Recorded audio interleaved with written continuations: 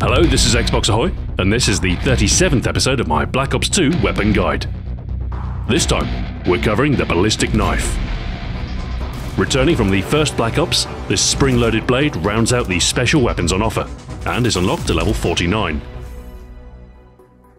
The Ballistic Knife is a futuristic interpretation of earlier Soviet designs, where spring-loaded blades or Pilum knives emerged in the late 1970s.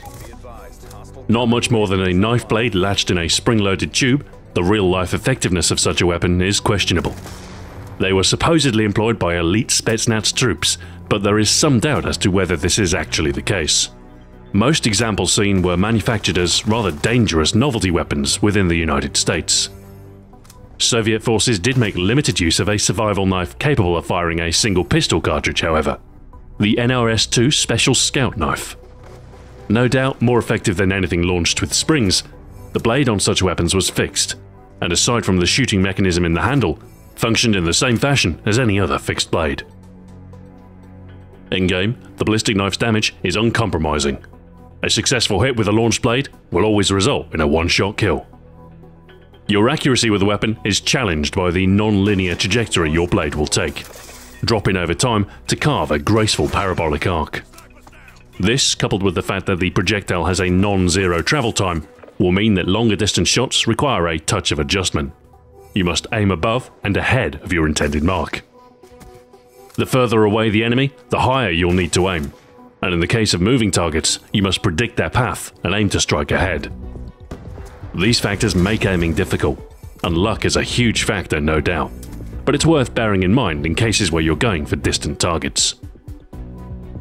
Rate of fire is low.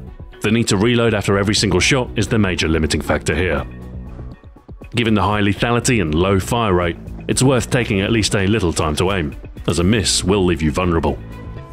Technically, all fire with the Ballistic Knife is from the hip, but hipfire spread is not a factor, with your shots going precisely where you aim them. Handling is generally pretty good. Recoil is not a factor given the single-shot nature and slow fire rate, and the instant pinpoint accuracy from the hip means there's no aim time to speak of either. Switch times are very good, and your mobility almost superhuman, as you'll move at 102% of the base speed. You'll only get a single shot per reload with the Ballistic Knife, so you can consider the magazine capacity particularly low, although thankfully reloads are very quick, taking just over a second to complete. You'll spawn with 4 blades in total, 1 ready to fire and 3 in reserve. It's also entirely possible to retrieve any fired blades from where they land. Simply walk over them to collect. If you're diligent and track down your blades, you'll be able to retain sufficient supply for sustained use of the weapon. Our build with the Ballistic Knife is all about such sustainable use of your equipment. The ability to resupply your lethal blades and tactical options a core strategy. Beyond this, we'll also be making sure your mobility is up to snuff for direct employment of your bladed instrument. And to that end, our first selection is lightweight. A 7% boost to your mobility, useful in terms of getting close to your opponent.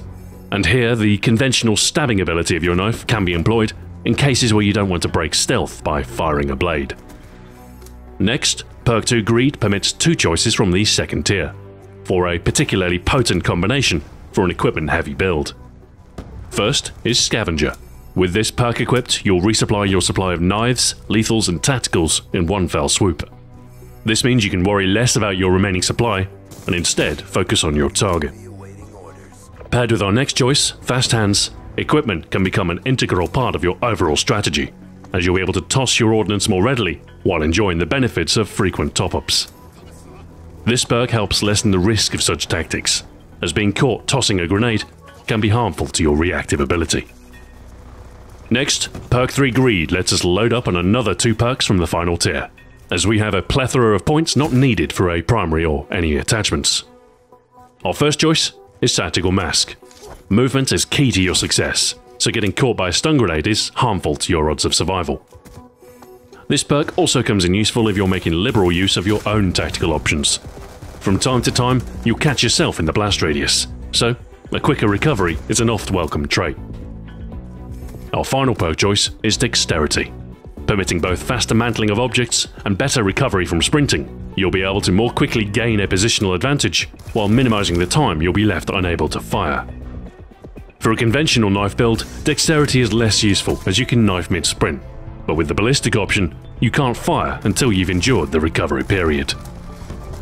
Our final 2 points are spent on equipment, a cornerstone of our build and a great complement to our weapon. First up is the combat axe, another lethal bladed option and similar in approach to the ballistic knife with its one-hit kill and parabolic trajectory. Useful in cases where you miss a launched blade, a quick toss is faster than a reload and gives you another potential chance to swiftly end a gunfight before you find it fall out of your favour. Similarly able to tilt engagements towards your gain is our final pick 10 choice, a concussion grenade.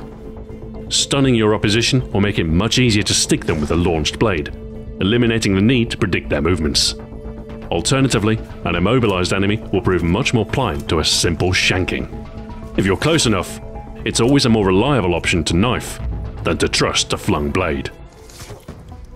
That's our build, an equipment focus set designed to assist you in your bladed endeavors, all while keeping your equipment supplies at the ready. Save for a better ranged ability with your spring-loaded capability, you'll want to approach the ballistic knife in the same way you might a conventional combat knife.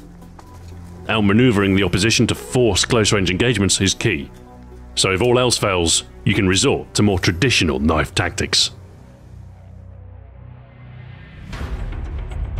The ballistic knife is an interesting secondary weapon that will both improve your melee performance and grant a unique one-hit ranged ability.